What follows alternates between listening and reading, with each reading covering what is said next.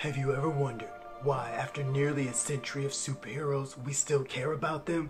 Well, let me unlock the mystery for you. Hey guys, that's right. Today we are talking about The Flash. Definitely one of the highest rated and most watched superhero shows on right now. So, superheroes and The Flash. Why do people care about The Flash so much? There's a bunch of reasons. I could probably spend an hour going over how The Flash connects to real life for a lot of us. But I think the most important aspect is what was actually the finale episode of the first season, but it's been kind of like a thread through line for both seasons, is this whole idea of being fast enough. You know, Flash is the fastest man alive, as he says in the opening credits, but his deepest fear has been always, I'm not fast enough. As a kid, I wasn't fast enough. As the Flash, I'm not fast enough. We saw, he was trying to save Iris, and even though that wasn't his fault, it was still his fear being realized of not being fast enough. And as humans, I believe we suffer the same thing. In particular in America, it's charted out. You go to school, lower grade school, middle grade school, high school, then you go to college, then you get a good job, and somewhere in there you get married and you have kids, and like there's a chart. And if you fall behind that chart, like society kind of looks down on you. Or if you're an entrepreneur and you have great ideas, or if you're a comic book writer, or you're an aspiring comic book writer, and you have great ideas, but you don't follow the system says you're not fast enough. You can't keep up with society. You can't be a part of what we're building. And what that translates into is a case of identity. So now it's not just you're not fast enough, it's you're not enough, period.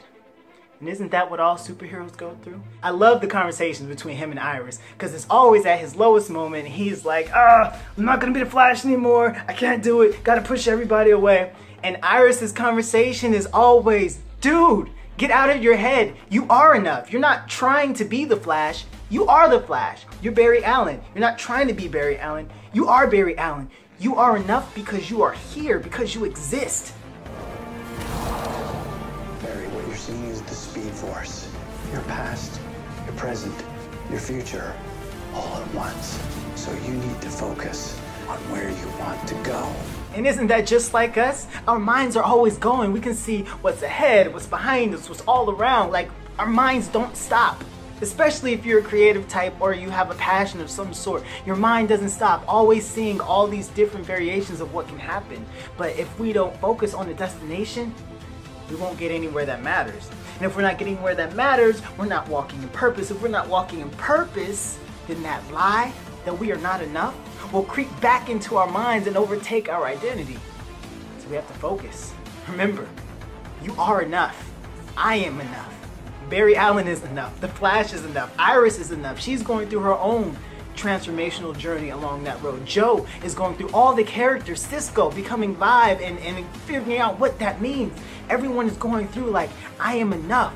So now what do? When you accept that you already are enough, when you focus on your destination, when you focus on what you want out of life, when you focus on where you're going, that's when you begin to actualize your potential. And that's when you can experience that inner peace. And it's like, I am the Flash. And so his opening credits, I am the Flash. I am the fastest man alive. What's your mantra? I'm Joshua Evans. I am one of the most creative people alive. I am a phenomenal writer. I'm a great blogger. What's your tagline? You need a tagline because you're already enough. So look at your destination, look at where you want to go in life, tell yourself that you're enough, believe it, and then come up with the tagline. When I was a child, I saw my mother killed by something impossible. Then an accident made me the impossible. In a society, in a world, in a job force, in a school, in a creative industry that would seek to tell you that you're not, you have to dare believe the impossible. That you're enough, and that is your greatest strength. You can go anywhere when you know who you are.